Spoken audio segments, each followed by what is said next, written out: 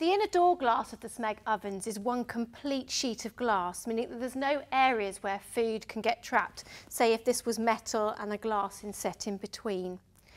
What is also really key about the Smeg doors is that they are accessible between the panes of glass. So whilst it's well insulated, it's easy to get into to clean out food that might have got caught between, or perhaps over time the glass has become cloudy. So to remove the glass door, all you need to do is pop your hands at the base end of the glass, use your thumbs as a resistor and pull up. This will release the glass by the 2 pins at the back, and then just lift the complete pane of glass away from the oven.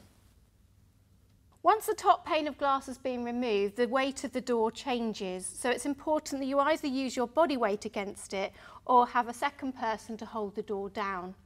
It is possible to remove the entire door though and position it on the work surface to clean in between the panes of glass.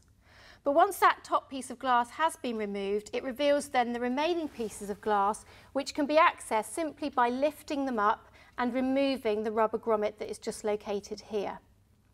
The rubber grommet has got 2 little ridges, so once cleaned, it's important that these 2 ridges support each pane of glass before being put back into the seat of the oven door. To replace the top pane of glass back again, you have 2 pins positioned here and also on the other side, so a total of 4. These need to be lined up with the little holes in the door. You may need to get down at eye level just to make sure they're positioned correctly, and then you just need to push the door glass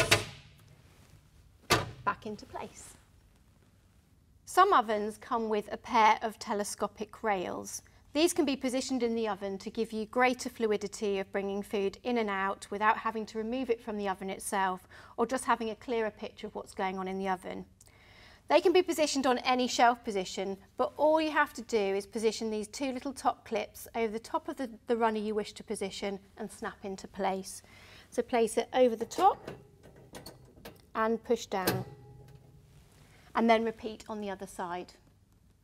To access the sides of the oven, it's possible to remove the runners by placing your fingers underneath the wire rack, pull it into the centre and pull out.